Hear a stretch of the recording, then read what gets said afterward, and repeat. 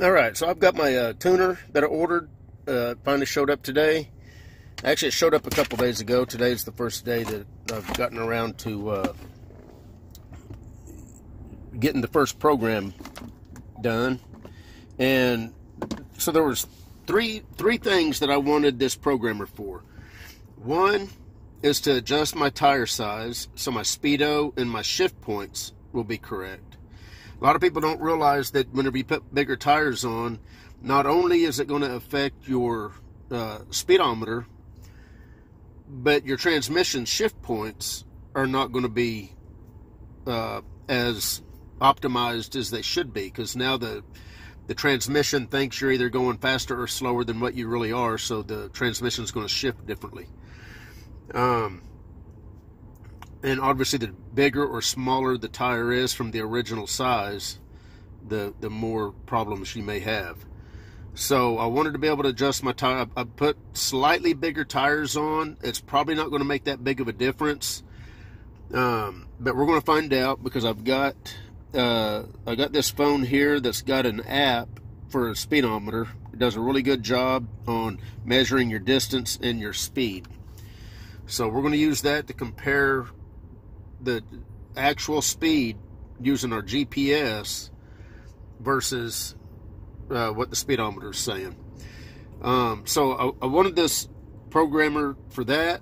I also wanted it to delete the AFM, and when I end up doing that, I'll show you, or I'll explain to you why you may want to delete your AFM. I actually like the AFM. I like the fact that it does go into 4-cylinder mode. A lot of people don't like that. On this particular truck, this is a 2016 GMC Sierra with the 5.3. It is so fluid, you do not feel whenever it switches from 4-cylinder to V8. You don't feel it. Some people swear that they feel it and they don't like the way it feels. I mean, I have sat there and tried to feel when it switches. I can't feel it. I'm kind of wondering if what they're feeling is actually the transmission downshifting or upshifting, and that might be what they're feeling instead. But I don't know, maybe their trucks are different. And the third thing that I wanted this for was obviously to so I can program either 87 octane performance versus better gas mileage, to see, you know, if I can get any effect out of that. I'm not so much, the truck's got plenty of power. I'm not one of those power guys that cares about, you know, getting an extra 15 or 20 horsepower. To me, that's so negligible when you're already, I forget what this engine makes, 355, I think, horsepower. I just don't think another 15 or 20 horsepower at max RPM is really going to be that much of a difference for anything I do. Some people it means a lot to. To me, it doesn't. The number one thing this truck is used for is to drive back and forth to work. I would rather have better gas mileage, and then the 1 or 2% that I need the power, you know, worry about it then. But anyway, enough rambling on. We're going to drive this down the road. We're going to compare the speed with the GPS speed, see how far off it is, if it is at all. Anyway, I think these tires are about 1 inch taller than the original tires, so probably not going to be that far off. And then we'll do the program to change to whatever. I've already measured the tires, got the tape measure right there. They're right at, they're about 32 1/4. So we'll see what options the programmer gives us. It may just go up in 1 inch increments. If it allows us to put in 32 1/4, we'll put in 32 1/4. Otherwise, we may just have to go with 32. But we'll see how far off it is, and we'll go from there. So let me get on the road, and then I'll bring the video back and show you. What I'm going to do is I'm going to set the cruise control at about 65 miles an hour, and we'll see what the speed is versus the GPS. And then when we get on the other side of the bridge, I'll hook the programmer up. We'll go through the program. Okay, so we're getting up to 65 miles an hour.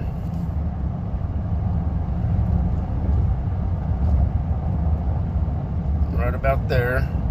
Okay, cruise set at 65.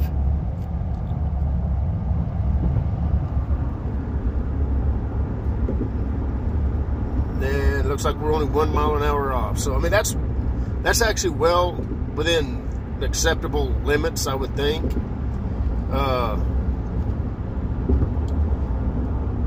But we'll see if we can get it right on the money. Actually, let's take it up to 70.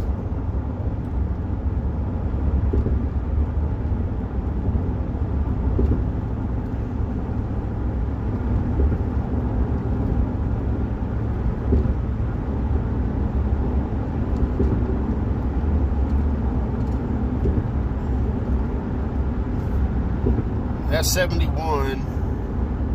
So yeah, we're about 1 mile an hour different. Having to slow down, there's a car in front of me.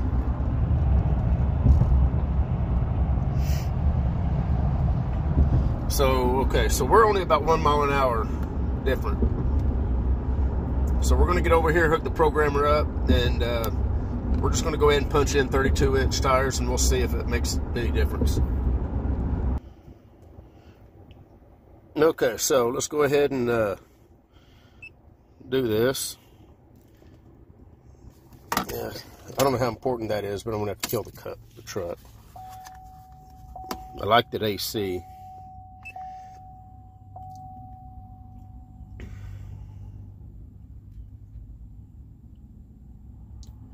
And like I say, you know, the speedo's only about 1 mile an hour off. It hit 67 a couple times, but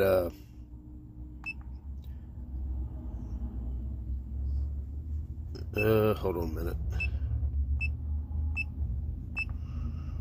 I don't know where the this is the first time I've used this, so bear with me.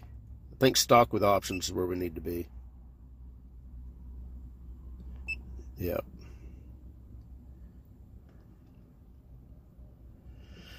Okay, you know what? And while we're here, no, I never hit the rev limiter.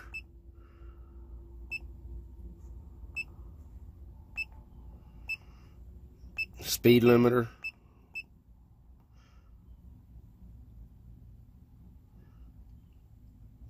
May as well do the speed limiter. Raised value.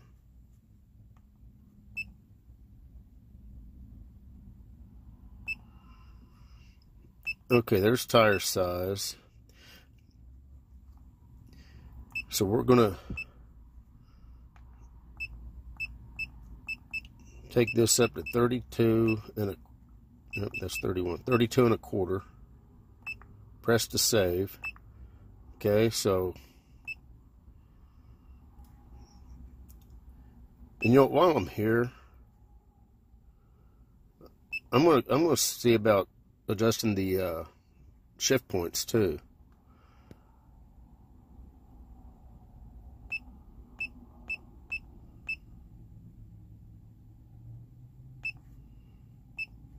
Because it shifts into second way too soon, in my opinion. And we'll go ahead and do this one too. We're going to go 3 mile an hour, 200 RPM on that one. And the shift pressure is how hard it's going to, we're just going to go moderate. And we'll see how that does. And there's the other stuff that you can program. There's the AFM. And I'll get into why you may want to turn that off. And again, why you may not. But I'm going to adjust the tire pressure, because I run these tires at 40 psi.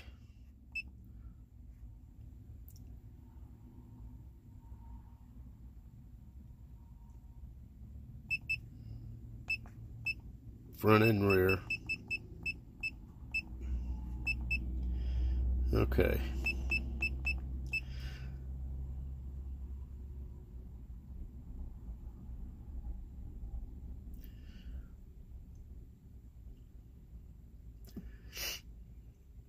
So it's building the tune right now. It's getting ready to actual program it.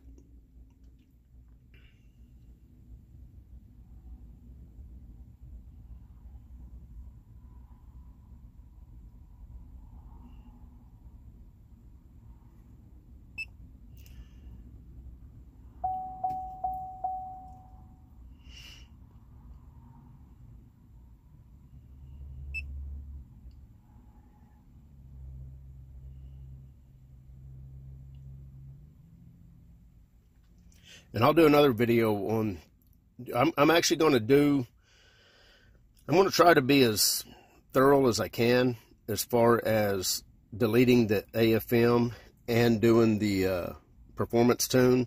I'm going to do a 25-mile drive. We're going to check gas mileage, and then we'll do the tune and also the AFM delete to see how that affects that same exact drive as far as gas mileage. So hopefully it'll be one of the more, I don't know if you want to call it scientific, but hopefully it'll be a very thorough check to see if these tunes actually are effective at anything other than, you know, just giving you an extra 15 or 20 horse. There's been people verify, they've dyno tested their vehicles after they've done a tune, and you can pull those up on YouTube, that depending on the tune, you can get 15 horsepower extra just on the 87 octane tune. And like I say, I'm not really that interested in that. I don't think that most of us drive. I forget what the RPM range was for the full 15 horsepower. I think it was around three grand, 3,200 RPM, or maybe even higher than that. And we just don't drive, you know, we don't drive in that RPM range. So under normal driving, I just don't think you're going to really see much of a difference in another 15 horsepower tune. So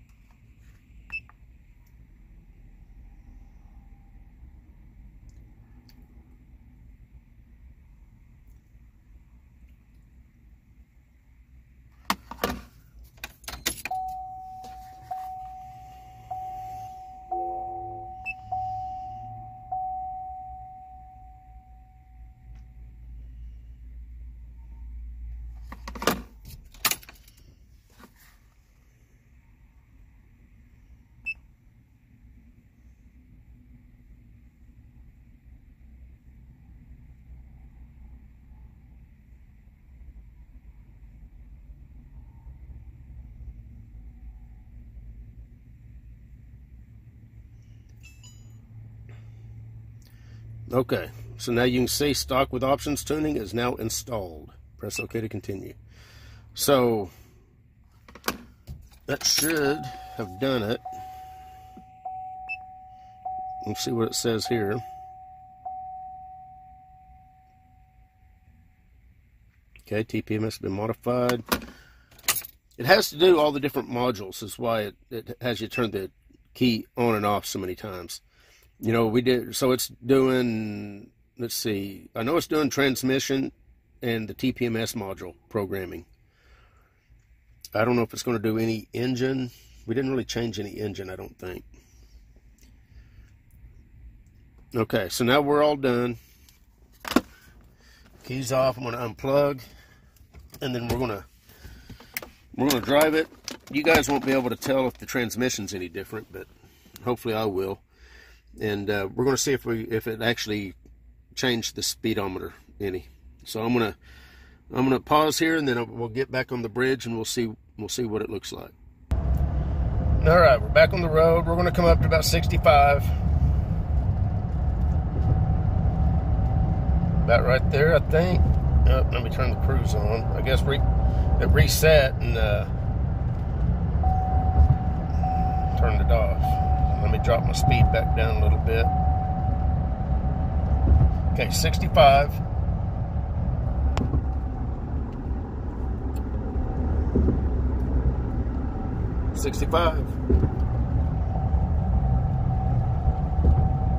So, like I said, the you know, that's not much of a difference, but at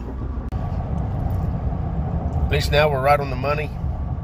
So, you know,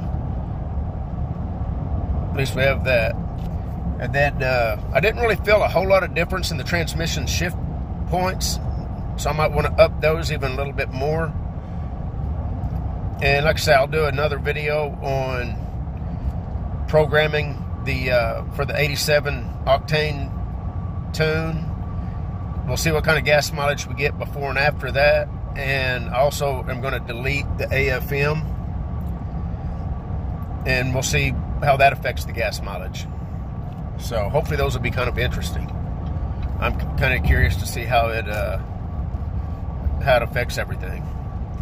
Anyway, that's about all I got. I'm out.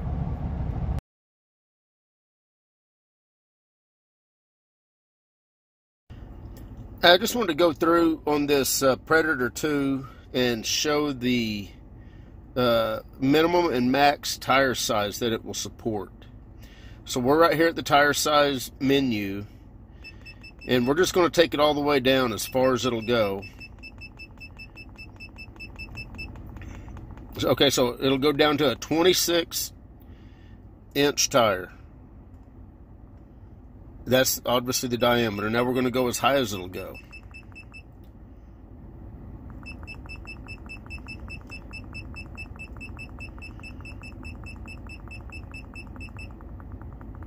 It'll go up to a 38-inch tire. So if you guys are thinking about getting one of these and your tires are either bigger or smaller than 26 inches or 38 inches, then you might have to consider doing something else. But I just wanted to throw that out there too. So 26 and 38 inch. Just wanted to put that in this video so that you guys will know